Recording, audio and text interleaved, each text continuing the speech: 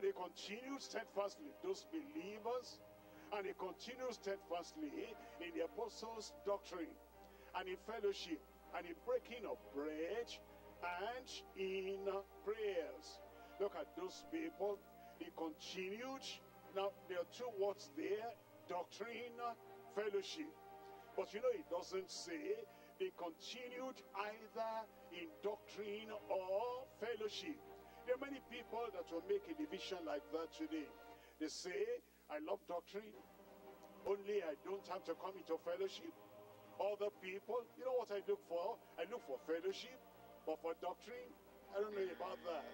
But you see, those disciples and those converts and those 3,000, they continued in doctrine as well as fellowship. Those converts were really converted. They were really children of God, and you could tell because of their desire. You could tell because of the experience that are taking place in them. It's actually their continuation in the doctrine and in the fellowship was the evidence they were real children of God. But then, as they continued, all these converts, what can we tell about them? Number one, they are continuing with fellowship and doctrine, shows the sign of membership. They said, we just don't want to get converted and then go back into the world. We want to be part of the people of God. Their continuity and their fellowship was, number one, the sign of membership. Number two, it was the strength of the multitude. All those multitudes, thousands of people that came to know the Lord, they continued, and that was the strength of that multitude. Number three, it was the step towards maturity.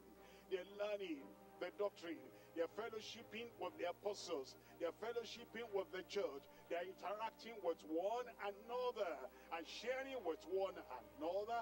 Actually, it was taking steps towards maturity. Number four, it was their submission to the master's mandate. The Lord Jesus Christ had said, go ye into all the world and preach the gospel and teach everyone, all nations, and then baptizing them in the name of the Father and of the Son and of the Holy Ghost, teaching them to observe all things whatsoever I have commanded you. And lo and behold, I will till to the end of the world. As those converts continued in doctrine and fellowship, it was to show their submission to the master's mandate. Number five, it showed steadfastness in mentoring.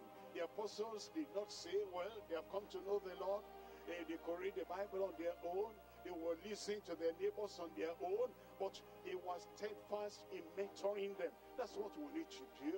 We need to be steadfast in mentoring the converts that have come, even all the members of the church. Number six, there's a strategy for multiplication. When they are taught, when they are enlightened, when they are strengthened, and they know what to do. We're not doing the work alone.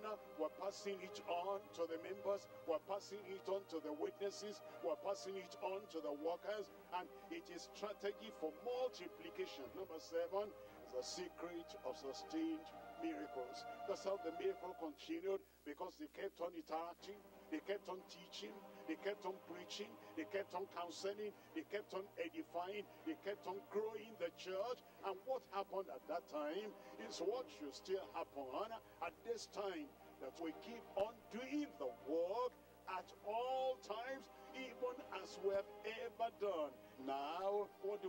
Verse 28, take it therefore unto yourselves and to all the flock over the which the Lord God, the Holy Ghost, has made you overseers to feed the church of God, which he has purchased with his own blood.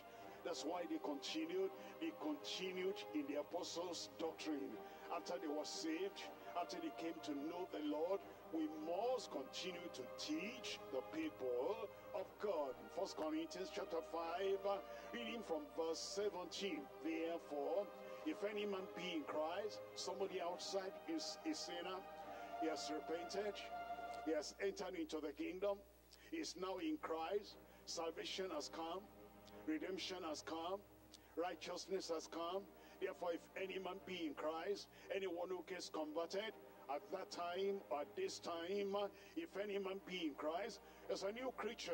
Old things are passed away, and behold, all things are become new. That's what we instruct the people, the new converts. That's how we will instruct the sinners who have repented, who have been transformed, who have come to the Lord, that they need to become new creatures in Christ. That's why those apostles kept on teaching the people, so that their lives will actually turn to become new. 1 Thessalonians chapter 1, I'm reading from verse 5. For our gospel came not unto you in word only, but also in power, and in the Holy Ghost, and in much assurance, as ye know what manner of men, what manner of ministers, what manner of preachers, what manner of leaders, what manner of pastors we were among you for your sake. And ye became, you see that there must be a change. There must be a transformation. And ye became, there must be a conversion. And ye became followers of us and of the Lord. When the sinners are converted, we should not leave them in their old ways, in their old habit, in their old character, but now they become followers of the preachers, followers of the pastors, followers of the leaders, followers of the ministers, followers of the Lord. Let's rise up and really talk to the Lord, really talk to the Lord. The Lord has shown us a lot today. He wants us to have concern. He wants us to have concern.